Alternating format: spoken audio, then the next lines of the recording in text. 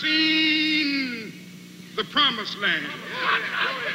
I may not get there with you, but I want you to know tonight that we as a people will get to the promised land.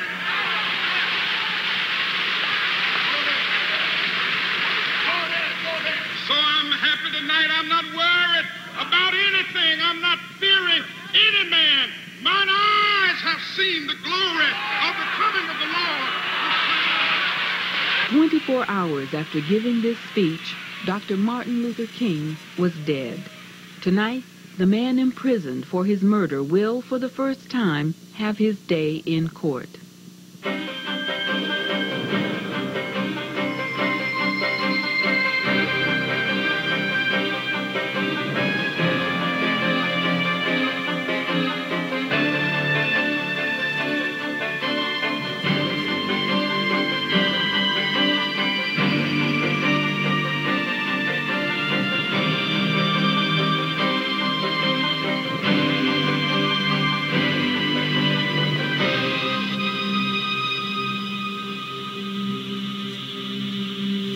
25 years ago today, here on the balcony of the Lorraine Motel in Memphis, at 6:01 in the evening, the Reverend Dr. Martin Luther King Jr. was murdered.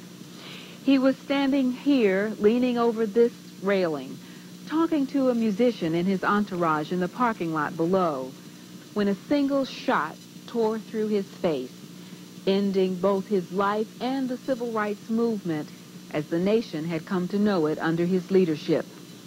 Dr. King was 39 years old. After all these years, it's still a matter of some dispute where the fatal bullet came from.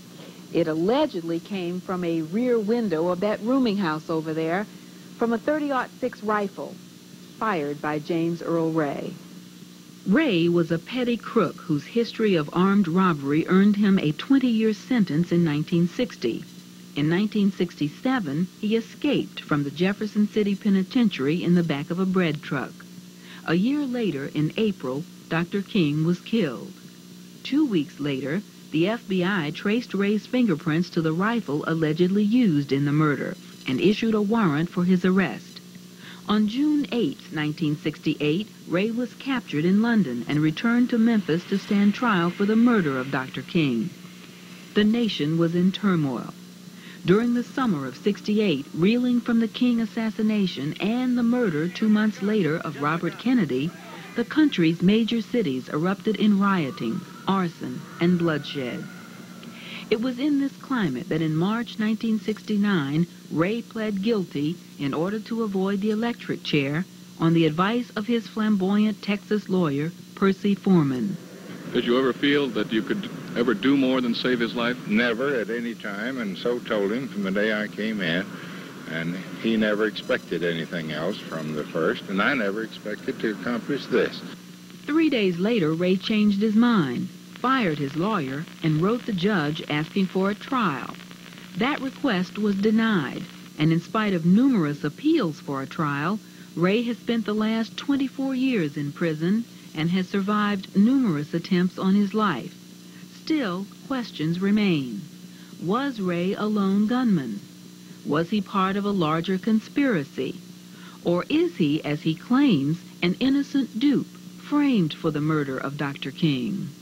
A sense of uncertainty haunts this case and fuels continuing anxiety over whether justice was served in one of the great tragedies of our time.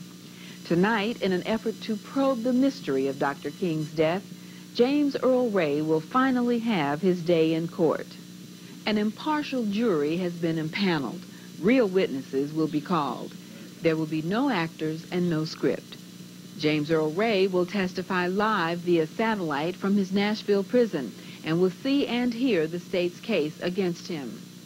At the end of the program, the jury will hand down its verdict. The prosecution team will be headed by W. Hickman Ewing, who served for 10 years as the United States Attorney for the Western District of Tennessee. He will be assisted by Glenn Wright, a former state prosecutor for the Memphis area. The defense team will be led by William Pepper, an American lawyer who practices in London. Pepper has been Ray's unpaid counsel for the past 5 years. He will be joined by April Ferguson, a public defender in Memphis. Presiding will be Judge Marvin Frankel, who for 13 years served as a federal trial judge in New York. The prosecution must prove beyond a reasonable doubt that James Earl Ray murdered Dr. King by pulling the trigger himself or by intentionally helping someone else do it. The prosecution will rely on 6 principal points in an effort to persuade the jury that Ray is guilty. First, testimony that the fatal shot came from the bathroom window of a rooming house about 200 feet from the Lorraine Motel where Dr. King was killed. Second, evidence that several hours before the shooting, James Earl Ray, using the name John Willard, had rented a room in that rooming house. Third, the discovery, minutes after the shooting, of a rifle with Ray's fingerprints on it in a doorway next to the rooming house. Fourth, proof that Ray had bought the rifle using the name Harvey Lohmeyer several days earlier in Birmingham, Alabama. Fifth, a claim that Ray had stalked Dr. King for weeks before the shooting. And finally, evidence that following the murder, Ray fled to Canada, where he secured a false passport and traveled to London and to Lisbon in an effort to avoid arrest. Let's listen as Prosecutor Hickman Ewing presents the state of Tennessee's case against James Earl Ray. Mr. Ewing. The facts, ladies and gentlemen, and I would ask you in this case to keep your eyes on what the charge is. James Earl Ray is charged with murdering Dr. Martin Luther King Jr. That's what we're trying here. The proof, I submit, that we will introduce in this case will be overwhelming as to Mr. Ray's guilt. Dr. Martin Luther King, as you know, was a great leader in the civil rights movement. He was standing on the balcony at 6:01 p.m. on April the 4th, 1968. He was shot. One bullet right here, and he died within an hour. You will hear what happened, that immediately, and you'll see the geography, you look up, and there's a vacant lot, and there's the back of 2 old rooming houses. And so within a minute or so, there were police on the scene, and they covered the thing. They ran around the front of the building of the rooming house, and within a matter of minutes found a bundle with a bedspread over it, and in there was a rifle box and a rifle and binoculars. The rifle had a scope on it. They determined, and you'll hear what happened as the police went into the rooming house. There was a man who had checked in that afternoon about 3 or 3:30. It's James Earl Ray, we know now. He gave the name John Willard. Within the next day, within 12 hours, they determined that this particular rifle had been bought in Birmingham on March 30th, 1968, by a man named Harvey Lohmeyer. So they're looking for Willard and Lohmeyer. Eric Galt, who we now know as James Earl Ray, was in Atlanta from March 24th. He got a room there. And you'll see the evidence that comes in as far as the map found in his room, showing circles around his rooming house, a circle near the home of Dr. Martin Luther King, a circle near his church, the Ebenezer Baptist Church. You'll hear the evidence and the identification of Mr. Ray, the fingerprint evidence that's on the rifle. We expect James Earl Ray, in this case, the proof will be it's anybody but me. It's a guy named Raul that made me get to where I did. It may be the FBI. It may be the CIA. It's anybody but me. But the issue ultimately for you is, did Mr. Ray kill Dr. King? Thank you. Mr. Pepper. You're going to be taken down the path of a journey that sometimes will boggle the imagination.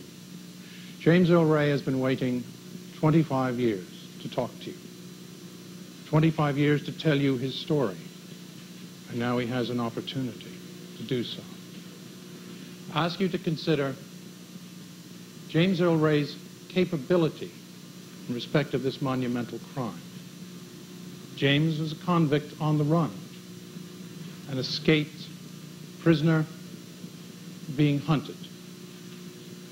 You will learn a good deal about him personally, and you will have to assess his capability for the commission of one of the most heinous and horrible, yet monumental crimes in the history of this republic. Dr. King was led to the slaughter and killed by forces he understood all too well, and forces he opposed a great deal of his adult life. When Dr. King moved from the civil rights movement, which was his main calling, and decided to go into other arenas, that of opposition to the war in Vietnam, and then began to become involved increasingly in the plight of poor people, and so he would be addressing economic issues, it had the effect of consolidating forces against him that, to that point in time, always had animosity, but that animosity eventually became lethal. The defense will show that not only was he, throughout the period of this type of activity, harassed and intimidated, not by James Earl Ray, but by forces of government on every side, but that eventually this led to other efforts, other attempts to kill him, and to his ultimate death. Now, James Earl Ray was also manipulated. But in James' case, ladies and gentlemen, he was manipulated and controlled by forces to this very day he doesn't understand and cannot identify. James Earl Ray, the defense will establish, was a patsy. He did what he was told. He received money for doing what he was told. He was moved around the country. He bought items so that he would leave a paper trail that could be easily followed. And that long path led ultimately to Memphis, Tennessee, the scene of the murder of Dr. King, which was planned by people whom he never knew. I commend you to your task. Mr. Ewing, you ready to proceed? Yes, Your Honor. Call Reverend Cowles.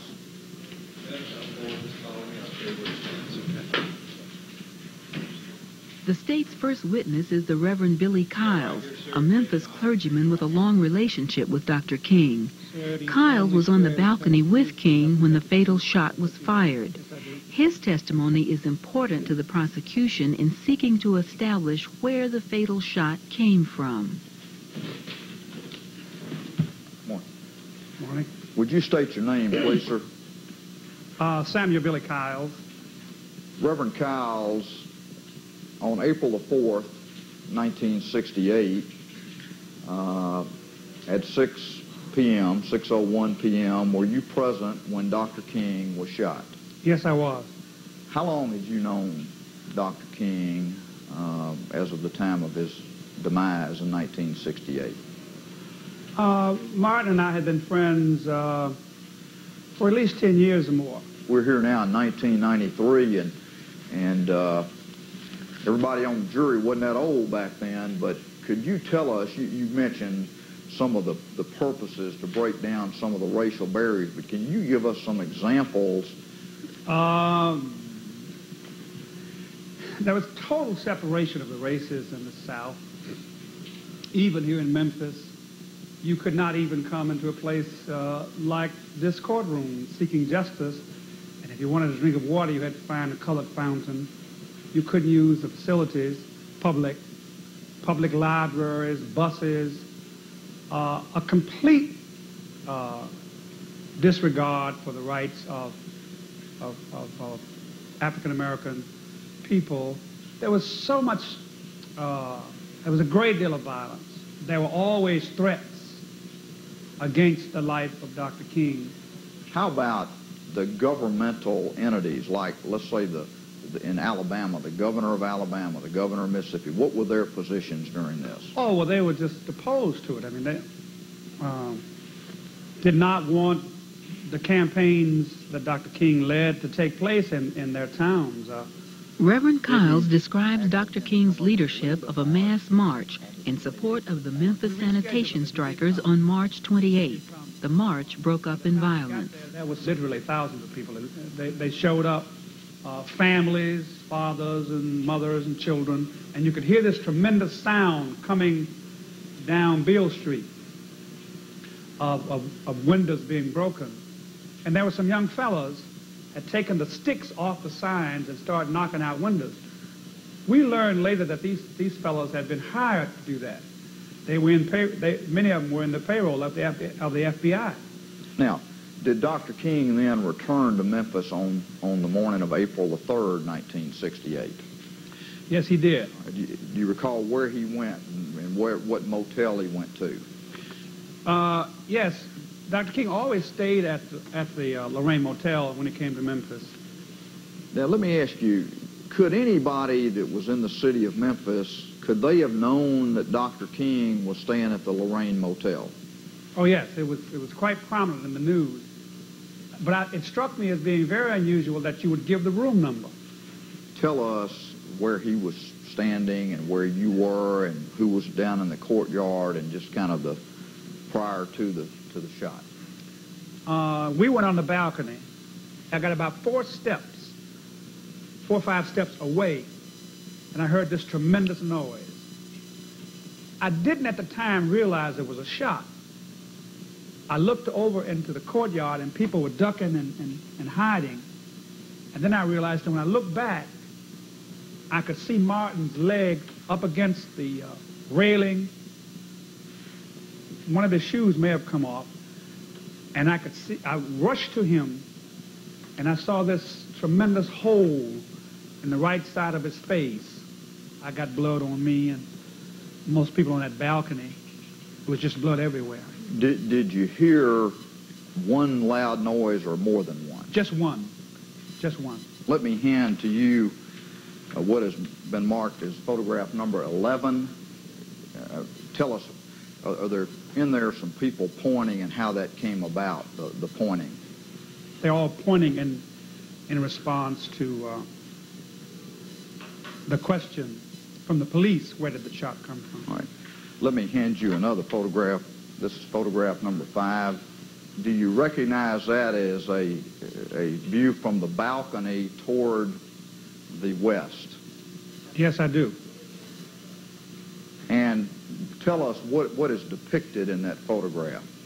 You see the back of buildings off Main Street, and you see a window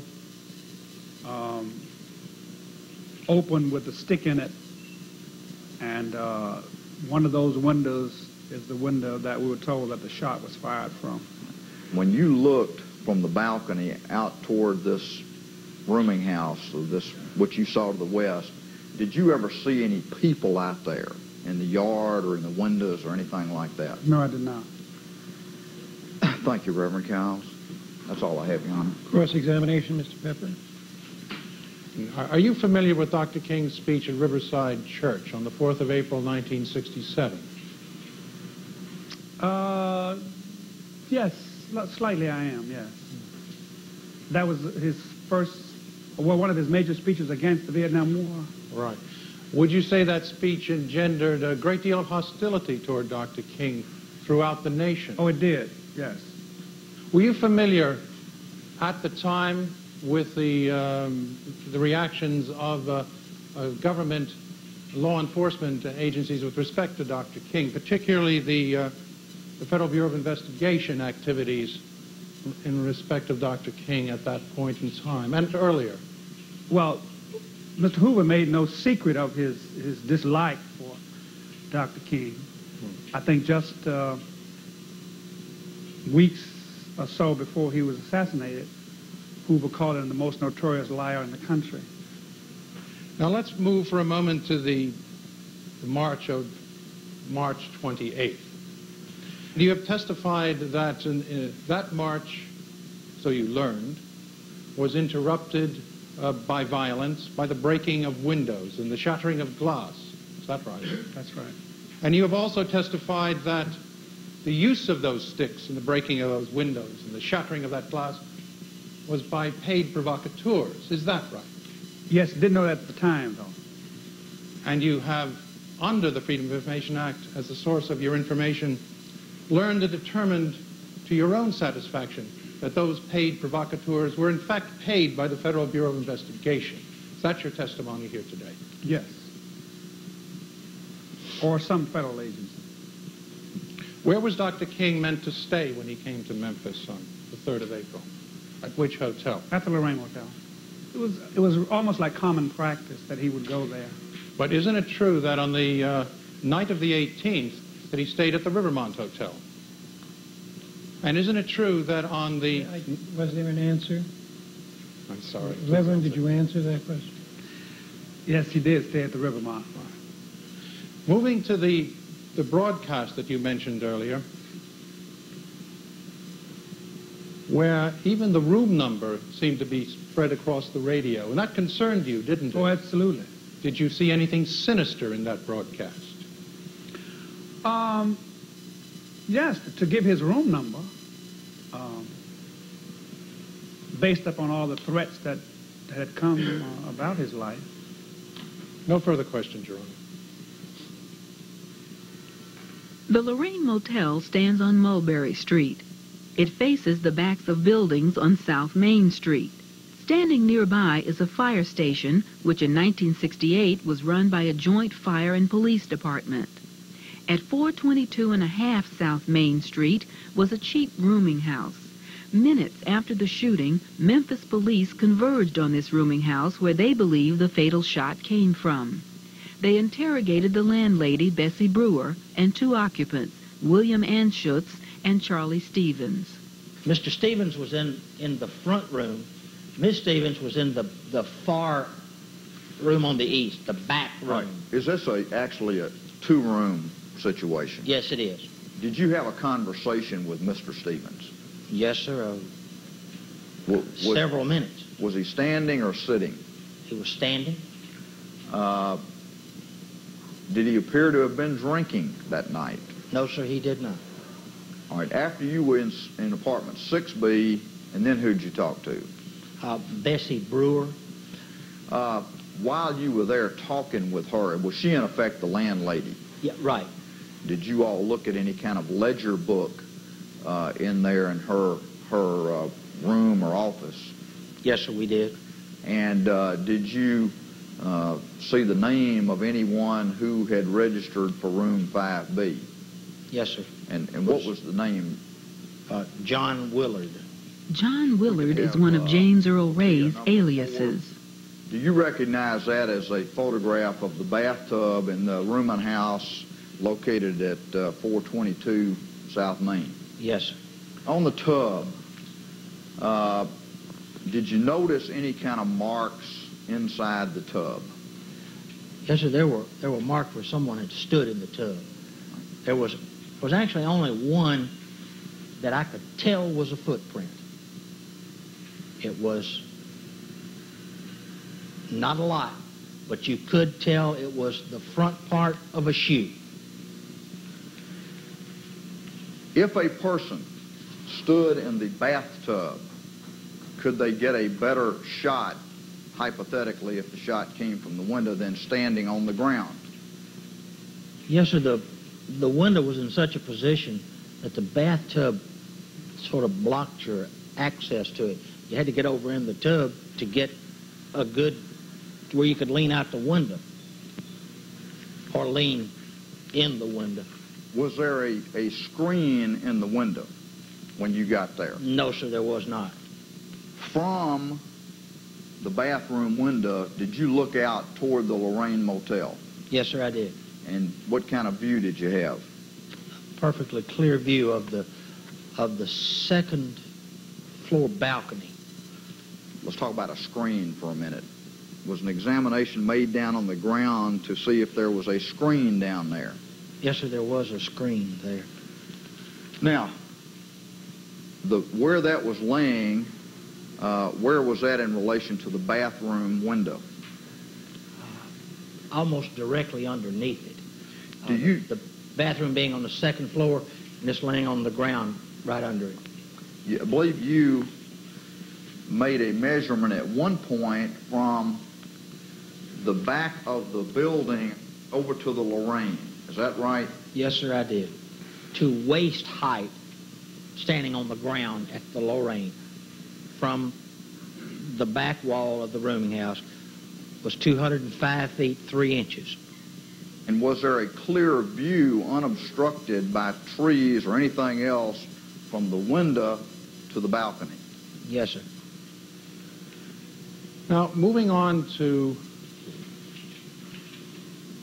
the scope of the investigation, both from the night of the scene of the crime, at the scene of the crime, the next day, and subsequently. Were you assisted by the local office of the Federal Bureau of Investigation in your investigation? Yes, sir, we were. Could you describe the manner of that assistance that was provided to you in this investigation? There was mostly a one-way exchange of information with the Bureau. We gave them information and got little back.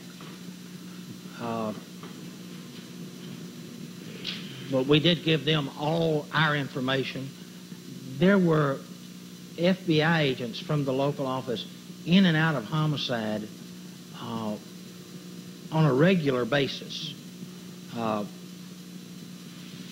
mostly getting information. Now, you've testified about the ledger book. Yes, sir. I'm interested in that ledger book. Do you know where it is? I don't have any idea. Have you ever heard, become aware in any ways what has happened to this ledger book? No, sir. What would normally happen with such a vital piece of evidence as a ledger book of a rooming house involved in a crime of this sort? Would normally be taken and turned into the police property and evidence room. Whether that was done or not, I don't know. Who would normally take it and turn it in? Any investigating officer there could do that. Why didn't you yourself, when you had the opportunity, actually seize this vital, potentially vital piece of evidence and take it in, take it under control? I don't know. No further questions.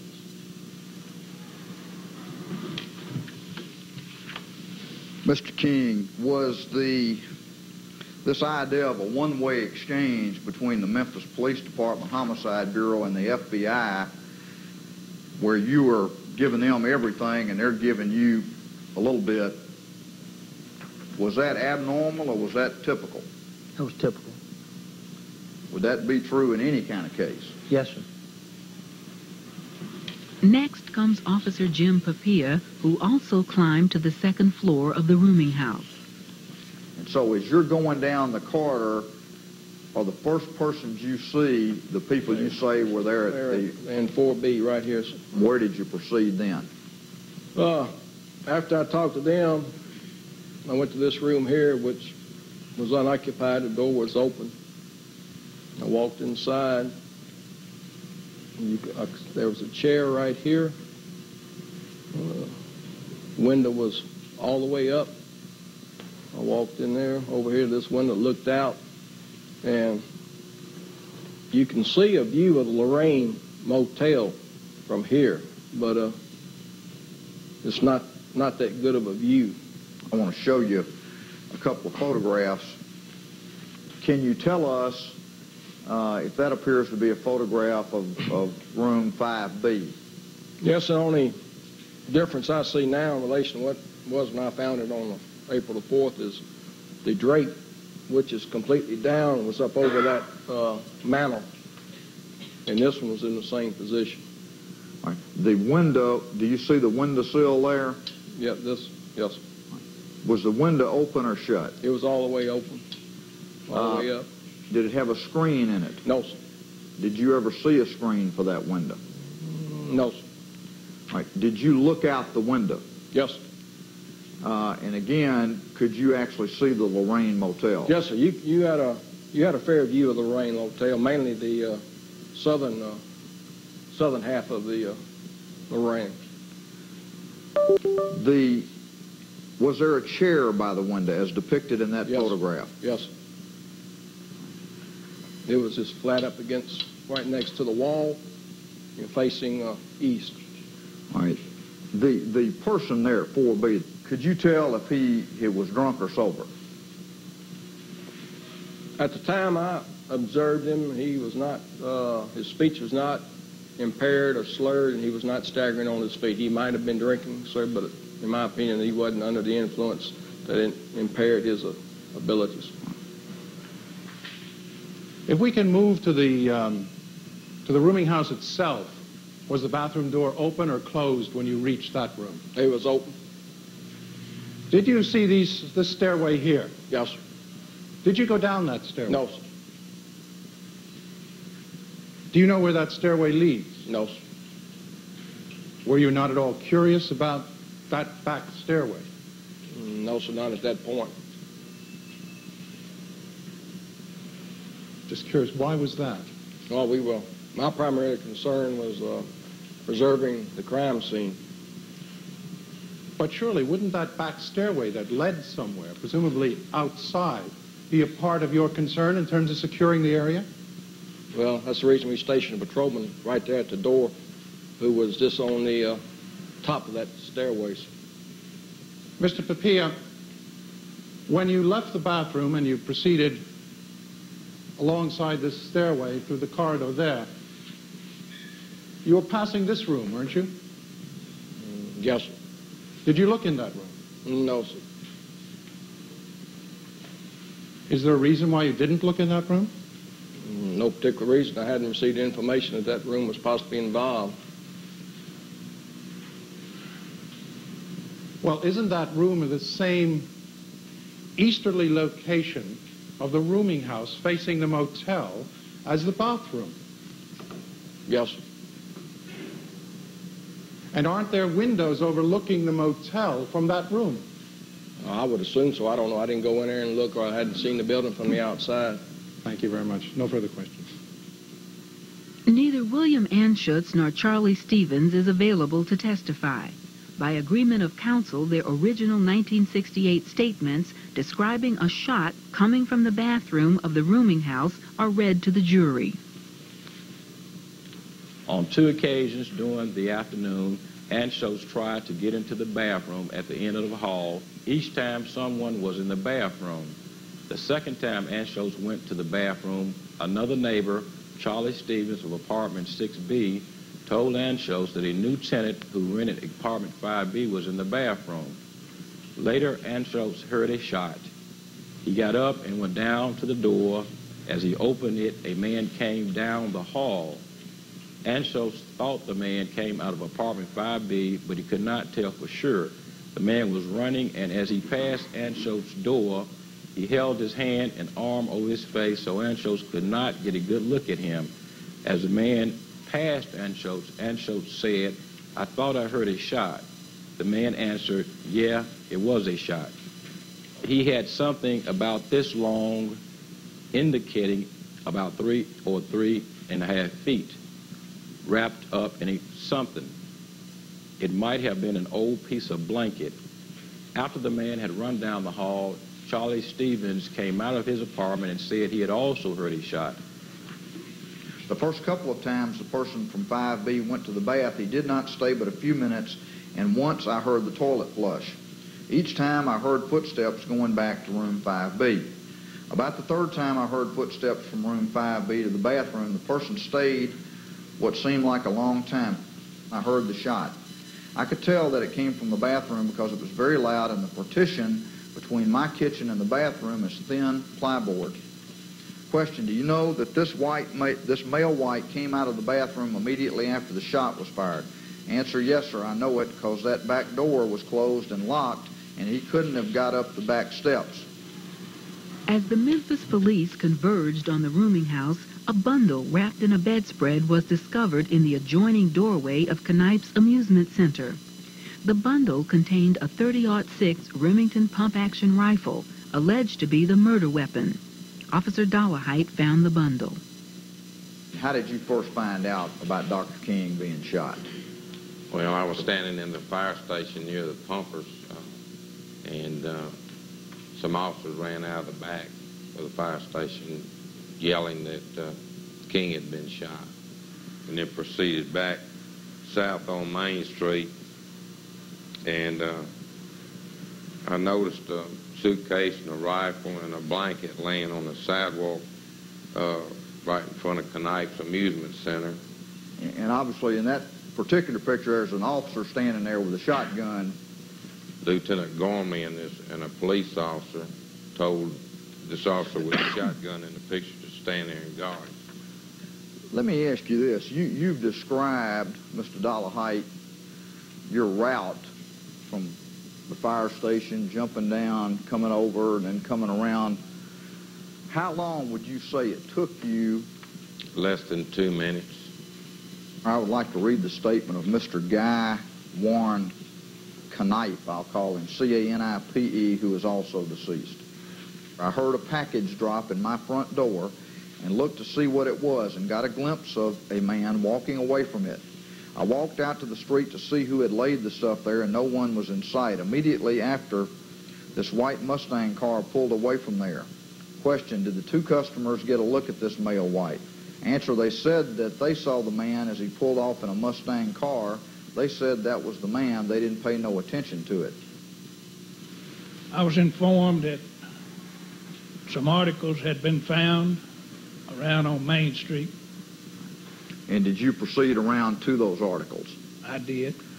At the time you arrived over on Main Street, can you say how that might have differed from what you're seeing in that photograph? It looks to be the same. Then, did you at some point actually take custody of the bundle that was laying there? I did.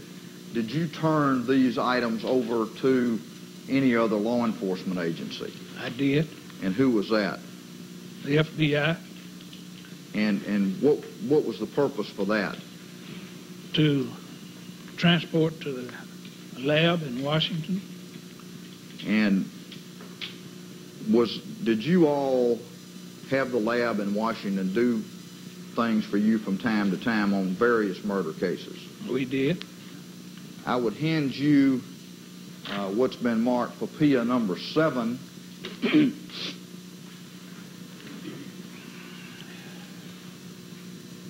And I show you there a photograph of a rifle. Does that appear to be a photograph of what's listed as Q2 there? It does. And would you tell us what that is?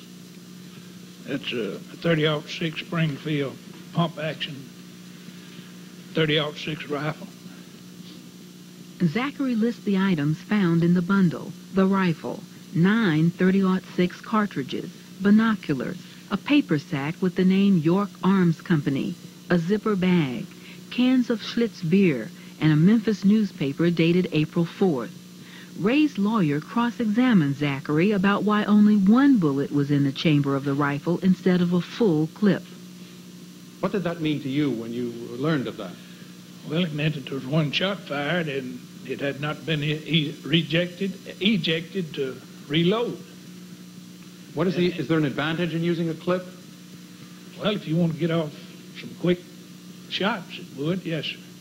You could get off several shots as fast as you could pump a new shell in the chamber. So he appeared to be intent on doing his deed with a single shot. That's what it would indicate to me, yes, sir. Could we see photograph Zachary 10, the bullet?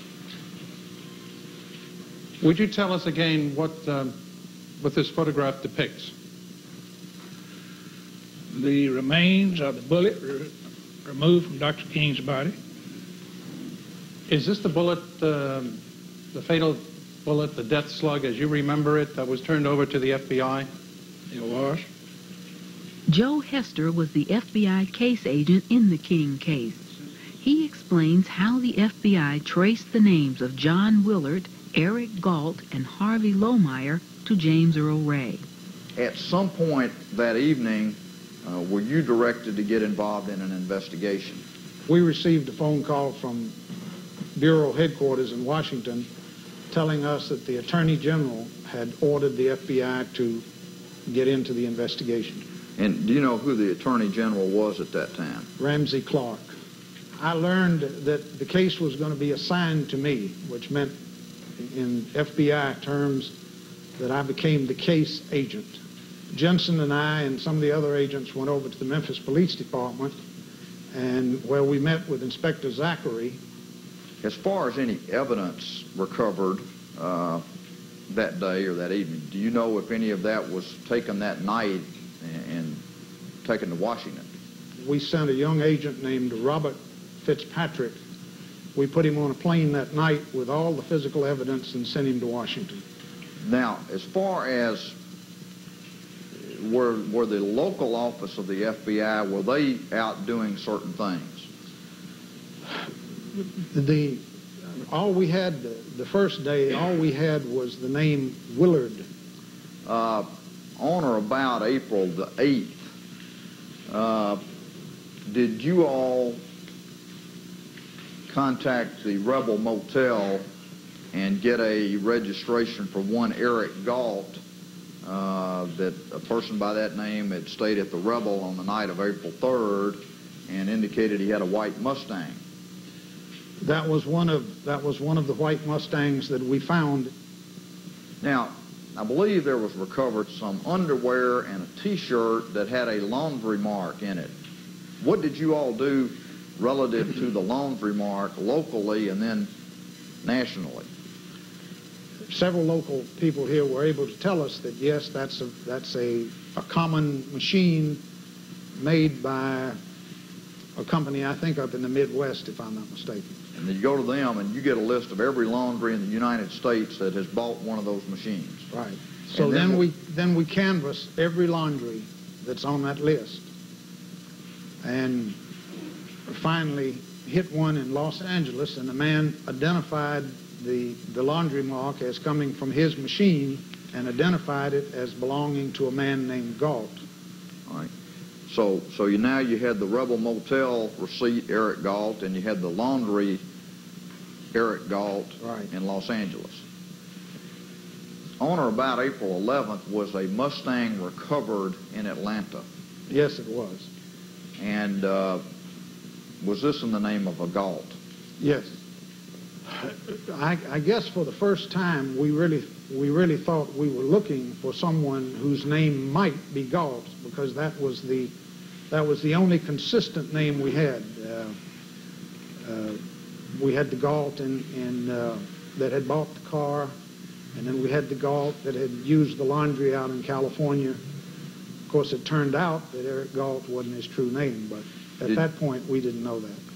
Ultimately, can you tell us what was reported to you? When were you advised that it had been developed that Mr. James Earl Ray might be Mr. Galt? I believe it was on or about April 18th. So the FBI people in the identification division went through all the federal fugitives, and lo and behold, there was James Earl Ray. And there had been a federal warrant issued for James Earl Ray because he was an escapee from the Missouri State Penitentiary. Was there any, best of your knowledge as agent of the field office here in Memphis, was there any electronic surveillance or wiretapping imposed on Martin Luther King when he was inside the environs of Memphis, Tennessee? There was none, ever. And you state that categorically? Categorically.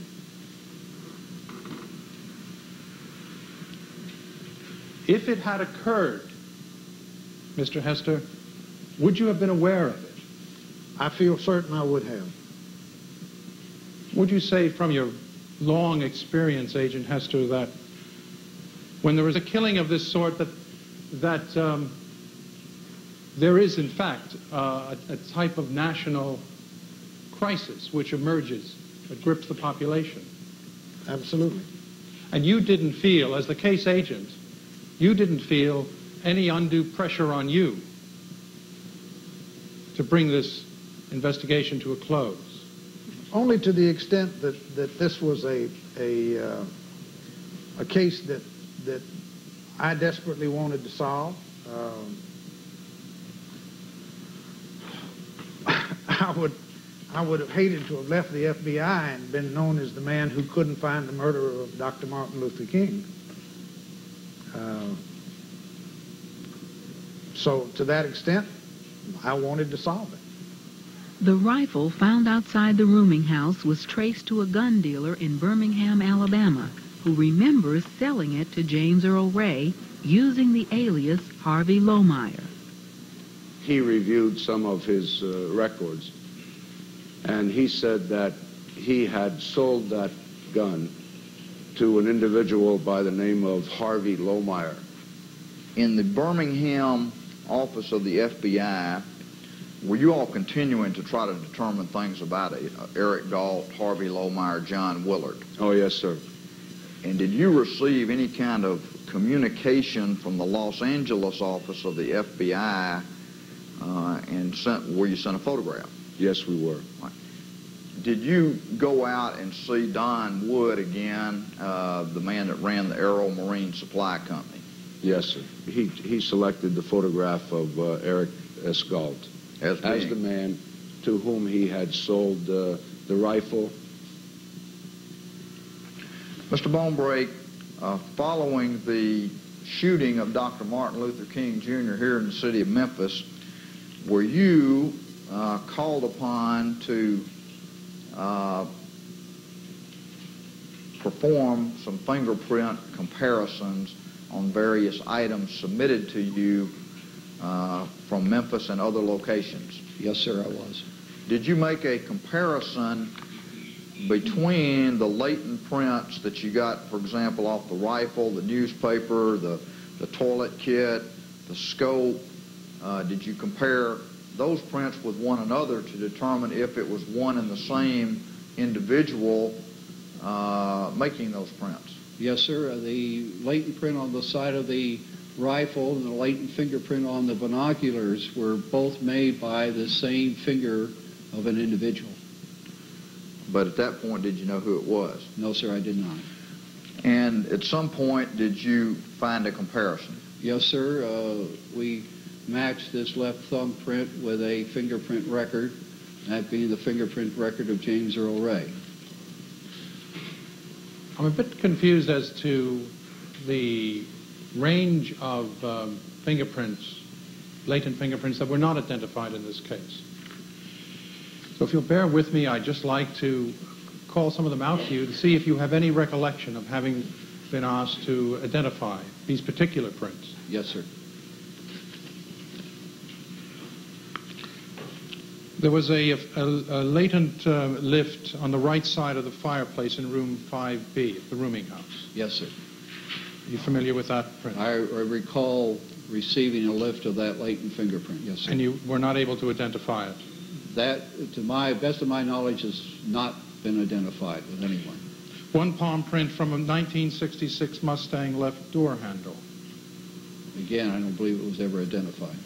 Why would you say no fingerprints could be identified, sort that I've just read to you, that were found in various significant areas of this case? Well, all I can say, sir, is I was never given the fingerprints of the people that those belong to. But they didn't belong to James Earl Ray. That is correct. They did not. They belonged to some other person. Yes, sir. Can you explain what efforts were taken, of which you were personally aware, to find the owners of the fingerprints that exist in this case and that have remained unidentified to this day? I'm not aware of any effort made to identify those other fingerprints. Could we have the rifle? I would hand to you, Mr. Bonebrake, it's a replica of the rifle, I think it was Q2, recovered in the bundle in Memphis. Would you indicate where the print was on the rifle? I trust the rifle's unloaded. Yes, sir. It would be in this position. May I approach, Your Honor? Yes. Or you can stand up if you need to, I guess. It would be in this position. Was it a left thumb? Left thumb print. All right, what about the print you say was on the scope? It was approximately this position here, and it was the, as I recall, the right ring finger. Okay, the ring finger, is that the second one in? Yeah, this next to the little finger. Okay. All right, sir. With Ray now linked to the rooming house and the rifle, the prosecution attempts to show that Ray stalked Dr. King prior to the murder. As its principal evidence of stalking, the prosecution offers a copy of a map found in a room Ray rented in Atlanta. The prosecution claims that the map was marked by Ray to show the Atlanta locations of King's home, his church, and his headquarters. Did you become familiar with a map of Atlanta in certain locations that we were trying to determine what was contained within certain circles? Yes, I did. This area C is up 14th Street and Peachtree. Are you familiar with that location? Yes, I am. Did where the address of James Garner's rooming house back in 1968, how did it compare with any of the circles which were transposed from the original Q176 map? Well, it was in the same proximity. Okay. In fact, would have been within the circle. Okay. Did you go to the area marked A, this circle at Auburn and Cortland Avenue? Yes, sir, I did. Right. And do you know what is in that area right now? Yes, that's a short distance from the Ebenezer Baptist Church and from the Southern Christian Leadership Conference headquarters. Now, did you go out to the area marked D, or excuse me, B on this map? Yes, sir, I did. Did you also go to an address known as 234 Sunset Avenue? Yes, sir, I did. Did you determine that to be the former residence of Martin Luther King, Jr.? Yes, sir, I did. Here it is right here. Okay. Okay, and if you again down at the bottom put Dr. King's residence.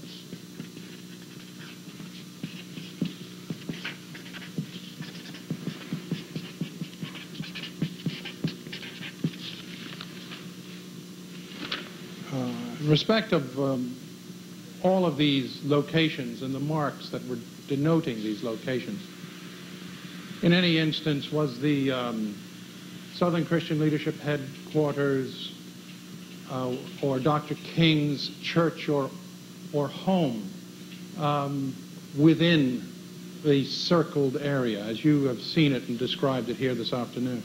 The SCLC and the Ebenezer Baptist Church were not within the circle.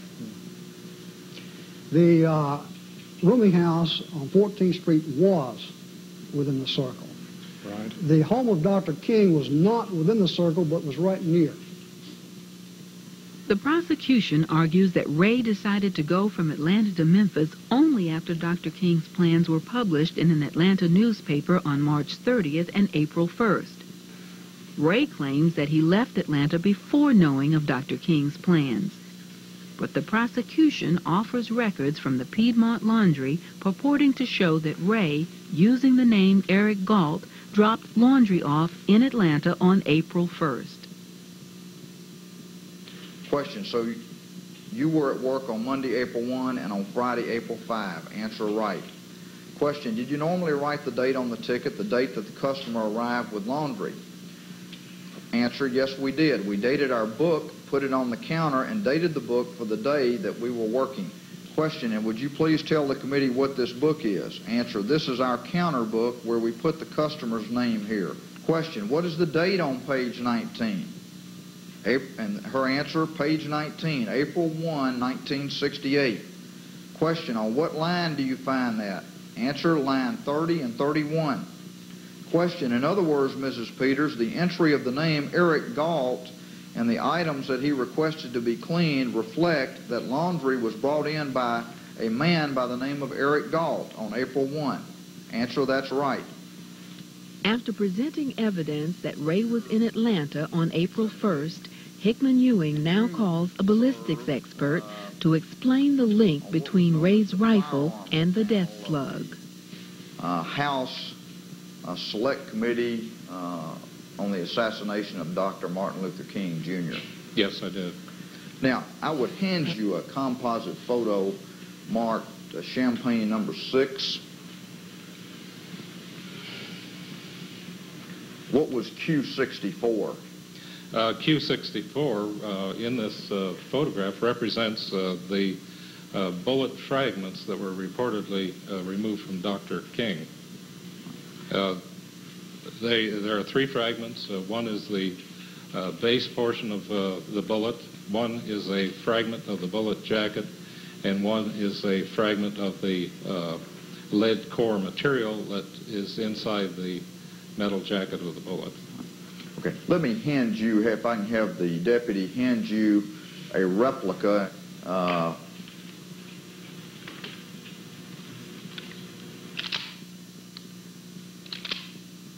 This weapon is not loaded. Okay. Can you recognize that as a weapon similar to Q2? Yes. What we have done is we test fired the rifle, I think about 12 times. In addition to your test firings and comparisons, did you all have access to what the FBI had done in their comparisons back in 1968? Yes, sir. We also had the test that they had fired. The 12 test firings that you did, could you determine scientifically and microscopically whether or not those particular bullets or cartridges had been fired from the same weapon? Even though you knew that, could you do it microscopically? We were not able to identify conclusively any of the test bullets that we fired, one with the other, or could we identify our test bullets with the test bullets that the FBI had fired, nor could we identify any of the tests with the exhibit bullet fragments that we received. Or the murder slug? The fragments you had? We could not identify the bullet fragments with any of the tests that we fired. Now, the class characteristics were the same. They were all in agreement, which indicated to us that that weapon could have been used to fire the bullet fragments. But we could not find sufficient individual identifying features to say conclusively that this rifle was the one that was used to fire the bullet fragments. Now, in the class characteristics in this case of the death slug are 6 lands, 6 grooves, and a right twist. Is that right? That's correct, yes. Do you know, Mr. Champagne, how many Remington Game Master 760 rifles were manufactured? No, sir, I have no idea. Could it be in the thousands? Oh, yes. Were all of these Remington Game Master 760 rifles manufactured with the same class characteristics as Q2 in this case? I believe they were.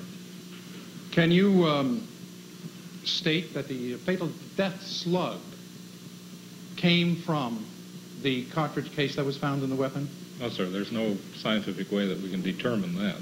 Can you say with certainty on the basis of everything that you've testified here today that the weapon in this case, to the exclusion of all others, fired the death slug that killed Martin Luther King, Jr.? No, I cannot say that, but... That's all. Thank you very much, Ron. Maybe allowed to finish his answer. No, he had finished. Mr. Champagne, go ahead and finish. We found no indications on the bullet that it wasn't fired from that weapon.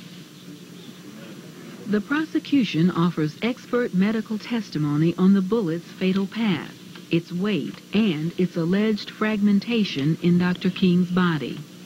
Doctor, let me ask you if in 1978 you were a part of the forensic pathology panel of the House Select Committee on the assassination of Dr. Martin Luther King, Jr. Yes, I was. I was chairman of that panel. Did you actually come to Memphis? Yes. And if we could do this, Mr. Deputy, if we could move this chart over here and we'll stick it up there on there. I believe there's a copy in the report that's similar. Can you see that, Doctor? Yes, I may. If you need to come down, may I approach? Yes, that would be very helpful. Thank you. Get down with your pointer.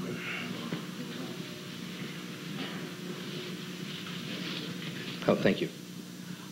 This was a reconstruction with the aid of the medical illustrator showing the point of entrance of the missile, which was a .30-06 rifle bullet. And it entered Dr. King's lower jaw and cheek, an inch to the right and a half inch below the angle of the mouth. The bullet impacted against the jawbone, the mandible, exited, re-entered just above the collarbone, and continued downward and toward the left through the vital structures of the neck. They're very important blood vessels in the neck area. And the most significant injuries were fractures of 3 of the spine bones of the cervical, of the vertebra. The bullet fragmented in many pieces, they're little black flecks, and a major bulk of it was recovered in the left back area, up about 2 inches to the left of the midline of the back, underneath the skin. And that was recovered just beneath the skin in the upper back, and that was a little less than half the weight of the bullet. The bullet would have normally weighed 150 grains, and what was recovered was 64.5 grains, so that the rest of the bullet fragments, in our judgment, was accounted for by the breakup as seen on the X-ray. Prosecutor Ewing now introduces Ray's flight to Canada as evidence of guilt. Ewing points to Ray's obtaining Canadian passports under false names, permitting him to travel to London and to Lisbon, Portugal. Hickman Ewing closes the prosecution's case with Ray's alleged statement to Scotland Yard when he was finally arrested in London in June 1968. Sneed, what is your name? He replied, I can't understand why I'm here. My name is Sneed. I said, would you like to tell us why you are carrying a gun at all? He replied, I am going to Brussels. Well, really, I am thinking of going on to Rhodesia, and things are not too good there just now. I said, I now believe your name is not Sneed, but James Earl Ray, also known as Eric Starvo Galt. The accused had been standing up, but at this he suddenly slumped down onto the seat, put his head in his hands, and said, oh God. After a minute or so he added, I feel so trapped. Your Honor, at this time the state of Tennessee would rest its case against James Earl Ray for the murder of Dr. Martin Luther King, Jr. The defense is about to begin its case. James Earl Ray does not have to prove his innocence. He need only establish a reasonable doubt. Ray's lawyer, William Pepper, will seek to establish reasonable doubt in at least 4 ways. First, Pepper will seek to undermine the effort to link Ray to the fatal shot. He will attack the reliability of Charlie Stevens' statement that the shot came from the rooming house bathroom, and will emphasize the failure to prove that the death slug came from Ray's rifle. Second, he will have Ray explain his presence at the rooming house and his purchase of a .30-06 rifle by describing a figure he calls Raoul, whom Ray says enticed him to Memphis as part of a gun-running scheme. Third, Pepper will argue that King was the target of a sophisticated conspiracy far beyond the capacities of James Earl Ray. He will question the withdrawal of a black policeman and 2 black firemen before the shooting, and the physical alteration on the morning after of the bushes that covered the vacant lot across from the Lorraine Motel. And finally, the defense will contend that the fatal shot was fired from a second .30-06 rifle by an assassin hidden in the bushes of the vacant lot across from the Lorraine Motel. The defense at this time calls to the stand James Earl Ray. James, would you please rise so that His Honor may swear you in? Do you solemnly swear to tell the truth and nothing but the truth, so help you God? I do. Please be seated.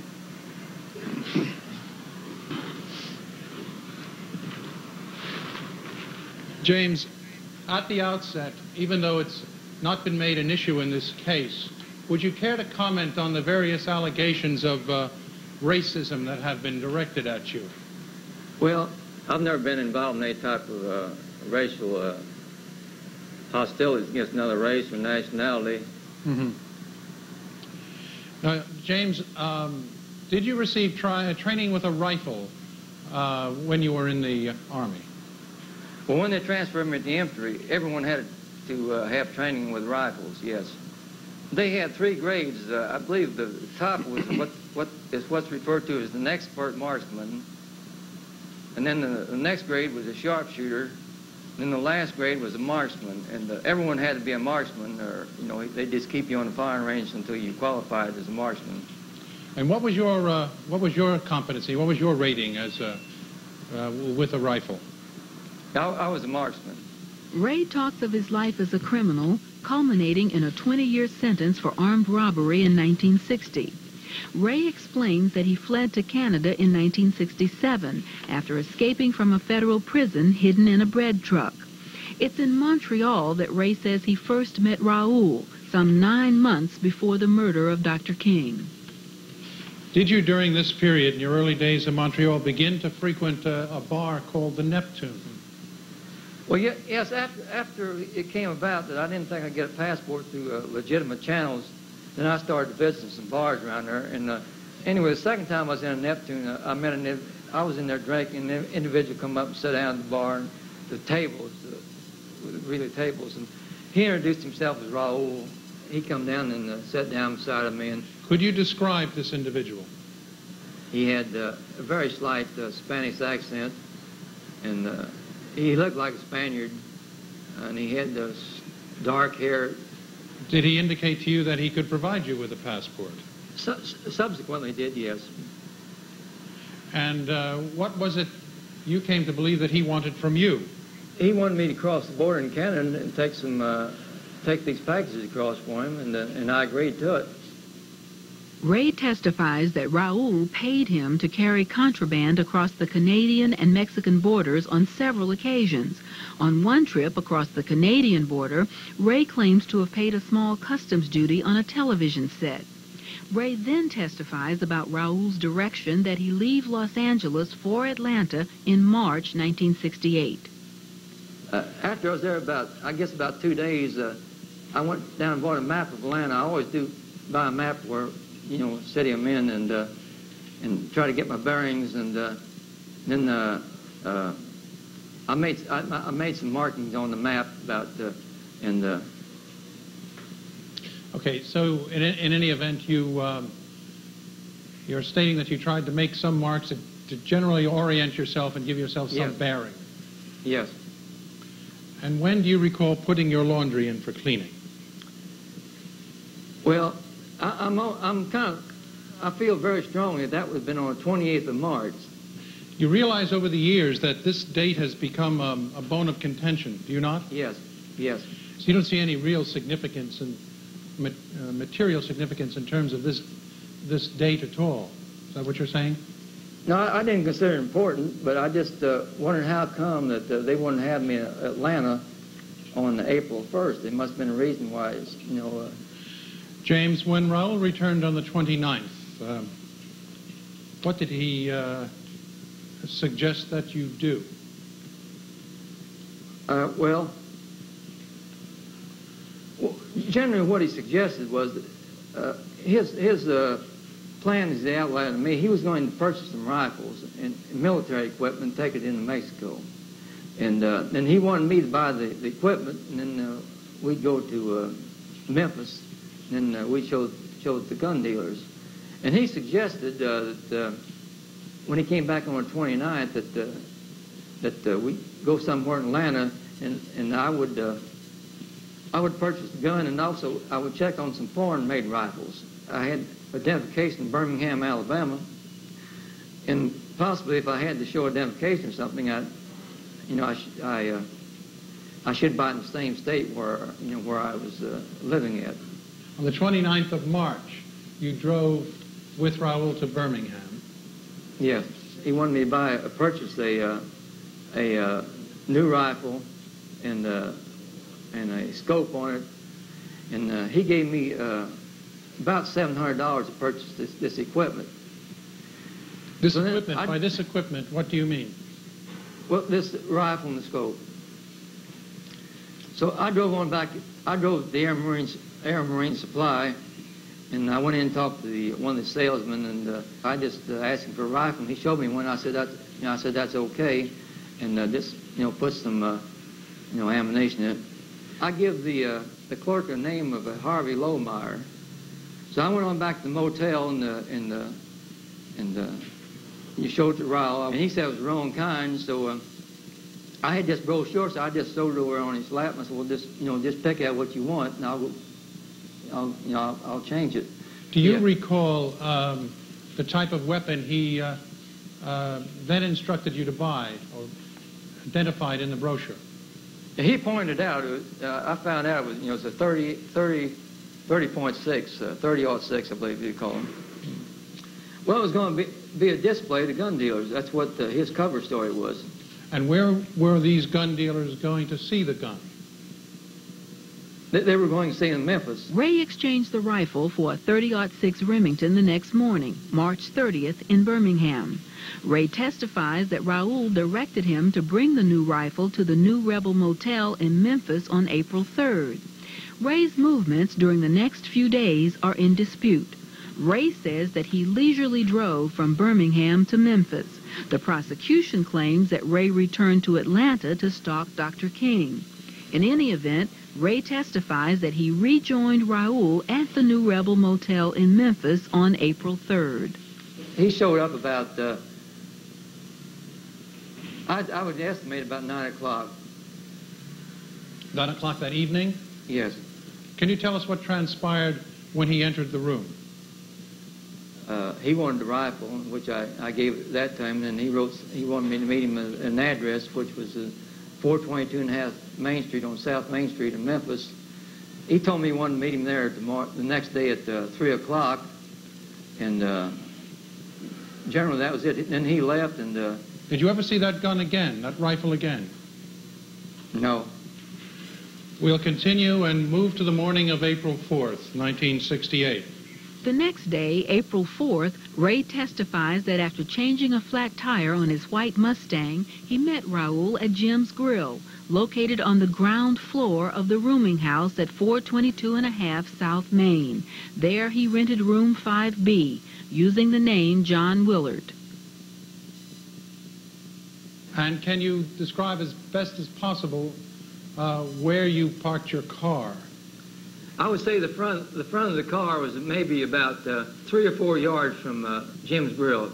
Raul, he was in there, and we just had a brief conversation. And we were walking towards the door, and he mentioned that I should rent a room upstairs. We'd be there 3 or 4 days, and he also seemed to be very interested in the Mustang, and he wanted where it was at. So I went on upstairs to rent a room, and I assumed that the day before that, he wanted to rent the room in the name of Eric Galt, in my name. So I told him I thought that would be a mistake, and I gave him the name of John Willard. Well, I could see inside the office, and there's a lady in there, which I later found out her name was Bessie Brewer. She said she had 2 rooms. She said she had a light housekeeping room and a sleeping room.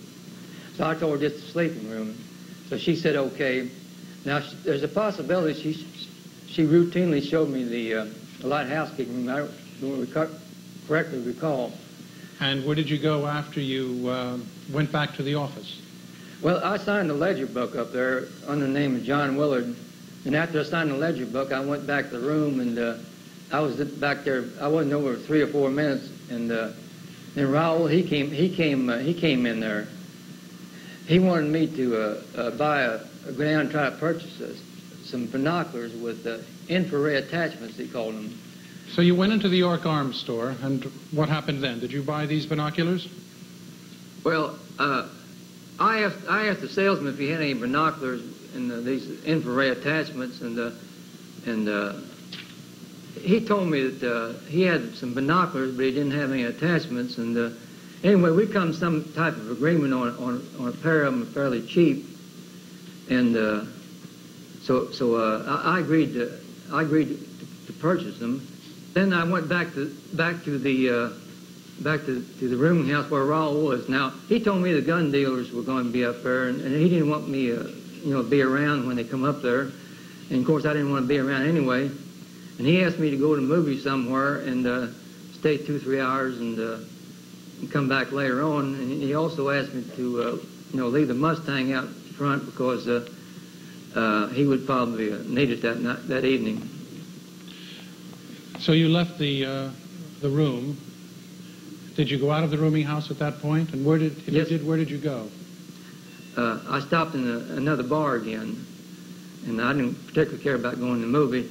Well, while I was sitting there, I'd had a flat tire that morning, and I thought if he was going to use the car and he had a flat tire or something, he might have a problem. So I figured I'd just run back and get the tire fixed real quick. And then I was looking for a service station. I didn't drive very far. I know it was just a block or so, and there was a service station there, and I pulled into it, and I asked the attendant if he could fix the tire. And his position, he meant something about is kind of busy, or I'd come back or something like that. Well, I didn't have time to wait around. I don't want to wait around an hour. I decided I'd just take the car on back. When you got to the corner of Calhoun and Main, what did you observe and what did you do? I have a strong recollection of seeing a police car parked somewhere in the street, and also possibilities what looked like policeman uniforms. So instead of turning right and going back down in front of Jim's Grill, I turned left. Well, it was my intention to drive outside on the outskirts of Memphis and make a phone call to Raul's intermediary in New Orleans and try to find out what if anything is going on there. I thought there's always a possibility, being there was apparently guns around there and gun transactions, that the police might have run in there. And so I just started driving slowly out South Main Street in southerly direction. And after about 15 minutes, or maybe 10 or 15 minutes, I had the radio on, and there's a report on the radio that Martin Luther King had been shot. What did you do after you heard this broadcast?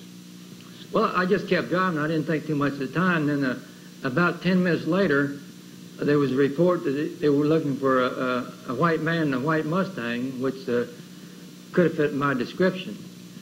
And I assumed there's a strong possibility I may have been in some trouble. So I decided then I'd go back to Atlanta, and then if the news wasn't any better, I'd get out of the country. James Earl Ray, on the 4th of April, 1968, at approximately 6:01 in the afternoon, did you shoot at and murder Martin Luther King Jr.? No, I didn't. No further questions.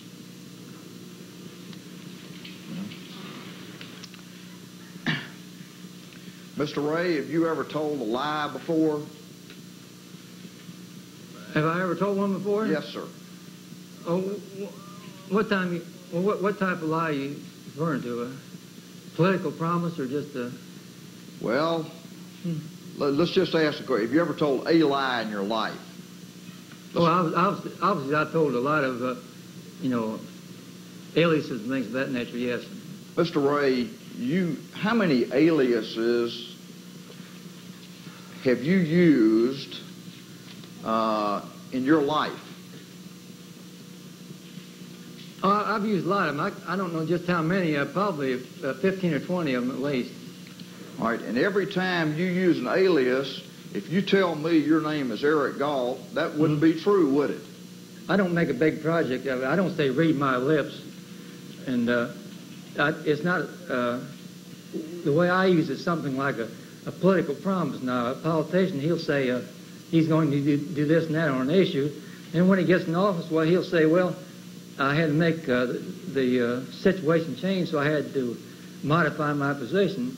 Well, that's the same way with me. When I escaped from prison, my situation changed, so I had to modify my position, and consequently I had to change my name and use some aliases. If a politician makes a campaign promise and he breaks it, he's lied, hasn't he? Well, he doesn't say he's lying, though. I know he doesn't say he's lying, and you're not saying you're lying, but that's what I'm trying to get you. If you tell me your name's Eric Galt, that's a L-I-E lie, isn't it? Yes, that's a lie. Okay, thank you. False, that's it. No? Do you remember toward the end of your time at Leavenworth when they were going to transfer you to the camp outside the wall and you refused to go because there were black prisoners out there? No, that's not exactly correct, no. All right, well, tell us what happened. I had about 4 or 5 months to go, and they asked me if I wanted to go to the farm, and I said, yes, I guess so. It's a trustee job. And I went out in the population and talked to some of the inmates out there, specifically one Ralph Davis, who I knew in Quincy, Illinois, and I told him, I said, well, I think they offered me a farm job, and I'm going out there. He said, if you do go out there, there's a possibility you get 10 years for drugs. And he said that some of the blacks out there use marijuana. And generally, I knew that was about correct, because in the prison at that time, most of the whites were making homemade whiskey, and the blacks were using the marijuana. The blacks and Mexicans would use marijuana. Well, to use a form of question I've heard in this trial, would you be surprised if the prison record from Leavenworth said the reason you wouldn't go out there because blacks were there? I wouldn't be surprised at all, because these documents have been falsified for years. Now, you've stated and talked about being in the Army, and you went through the classifications of qualifying with rifles. I believe that's correct. But you had to qualify, you did qualify as a marksman, did you not? You have to qualify as a marksman. They'll keep you out there 6 months on the rifle range, yes. Well, how long did it take you to stay? Are you trying to represent to this court and jury that you stayed out there on the range 6 months before you qualified as a marksman? No, I qualified as a marksman when I first went out there. I think your testimony is you normally carried your pistols, and you bought a lot of them over the years. Yes. And so let's say you went into a place and you had a pistol to rob somebody. You pull the pistol out, don't you?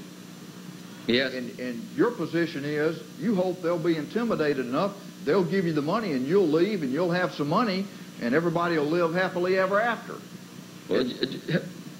Well, generally, that's what it amounts to, yes. All right. So if you go into a place and you've got your pistol here, and you say, okay, give me your money, and they pull a pistol out, you're telling us that you'd probably just say, okay, I give up. Well, I'd say let's make a deal here. You put yours up, and I'll put mine up, and that'll be it. Now, you say that while you're in Montreal, you meet this person you kept identifying as Raul. What's Raul's last name? I really don't know his last name. He didn't tell me, and I didn't make any inquiries. Did you fill out an employment application up there at the Neptune Bar, Mr. Ray? Employment application? Yes, sir. I don't mean that a written application, but did y'all in your conversations, did you tell him, yes, sir, Mr. Raul, I'm an experienced armed robber, I'm a burglar, and I'm an escape artist? Did you tell him those three things? I didn't tell him I was an escape artist and all that stuff or anything like that. That's your terms. Now, Mr. Ray, you claim that you went down to the border between Canada and the United States, and you've related that you brought some stuff across the border.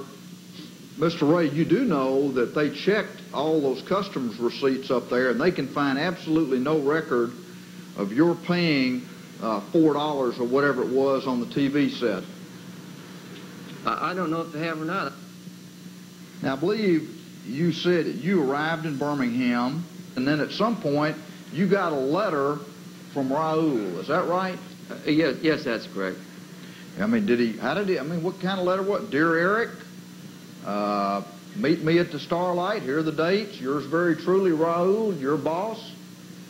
From what I remember, it was a typewritten note, and he had his name at the bottom.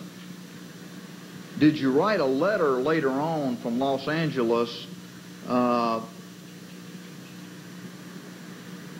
the American Southern Africa Council requesting information about being able to go to Rhodesia? To immigrate to Rhodesia? Yes, sir. Well, that was just one of the various places that I was trying to find out, if I could get there. Did you know that George Wallace was running for president, or trying to get on the ballot in California in the presidential race? Yes, I subsequently learned about that. Did you get a telephone at the apartment that you rented out there? Yes. Did you tell the people when you got that phone that you needed a phone because you were working for George Wallace for president? I really don't know what I told them when I rented the phone, but at that time I was thinking about using that organization as a cover. Yes. And this was the same George Wallace that was governor of Alabama. Yes, that's the same one. Yes. Would you say it as a coincidence that on the day you put the address change in, that Dr. Martin Luther King Jr. Was in Los Angeles on that weekend, speaking on the 16th and 17th of March? I know what you're getting at, about me following Martin Luther King, out of Los Angeles to wherever he's going. But I filed a change of address before his name became known in the Los Angeles Examiner. In March of 1977, do you recall this question and this answer? Question: roughly a month before the Martin Luther King killing, you left California and were coming back to the Deep South. The question is whether you left a forwarding address in California for Atlanta. Answer by you: I think, let's see, when I left. No, I can say with almost certainty under oath that I didn't leave no forwarding address. And then Mr. Rather asked, you were coming back to the Deep South. Why? And your answer: well, that was on request, the New Orleans. But there was never, in fact, I never knew I was going to Atlanta until I arrived in Birmingham. And there was no forwarding address, and of course that would be very damaging against me, but I'm just 199% positive there was no forwarding address. If I would have left it anywhere, it would have been Birmingham, because that's where I had my identification. Did you tell Dan Rather that in March of 1977? Yes, I told him that, and then I went back and looked over I hadn't studied the case for 3 years, and I went back and looked over my records later on. He talked to me about 3 or 4 hours, and I suppose he was trying to get some, damaging statements against me. Okay. Hickman Ewing cross-examines Ray about his alleged stalking of Dr. King in Selma, Alabama, and Atlanta, Georgia. Did you see that map? Yes, I can see it. Yes. And is it your testimony you were going from New Orleans to Birmingham, but somehow you ended up in Selma? Yes, that's correct, yes. Would you agree with me that Selma does not appear to be on the road from New Orleans to Birmingham? Well, those roads run kind of funny. Neither one of them leads directly to Birmingham, but I see what the point you're trying to make. It's not on the road to Birmingham. Do you say that's a coincidence that you just happened to be in Selma, Alabama, at or about the time Dr. King was due there? Well, he travels all over. I've been several towns. When he's in the area, I was in Chicago when he came up there, and I was in Los Angeles. And I don't know where he was at that time. And subsequently, I learned that he was somewhere in the southern Alabama when I was in Birmingham and around Selma. Yes. Now, have you seen the map that was introduced during the state's case in this case? Yes, I recall that, yes. Mr. Ray, you are in the city of Atlanta And did you mark the map? Did you place marks on the map? Yes, I placed 4 marks on the map. And if we could have number A, the Southern Christian Leadership Conference headquarters and the church are located on Auburn Avenue at the intersection of Jackson and the intersection of Hilliard. Do you admit or deny making that circle there in 1968? No, I didn't make no circle there. I did make an oblong mark somewhere in that general area. Your explanation is when you were in Selma and Atlanta that you were never stalking Dr. King. Is that your position? No, that's my position, yes. You say that Raul, tell me again, Raul says to you, Eric, I want you to buy a gun. Did he ask you to do that? He asked me to do that in Atlanta, yes.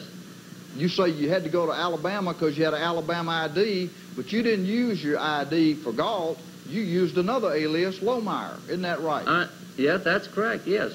I thought it would be better because I had Alabama identification. In Birmingham, if the sporting goods store wouldn't have sold me the gun without identification, then I could just went somewhere else in the town and displayed my Alabama driver's license and, got the purchased the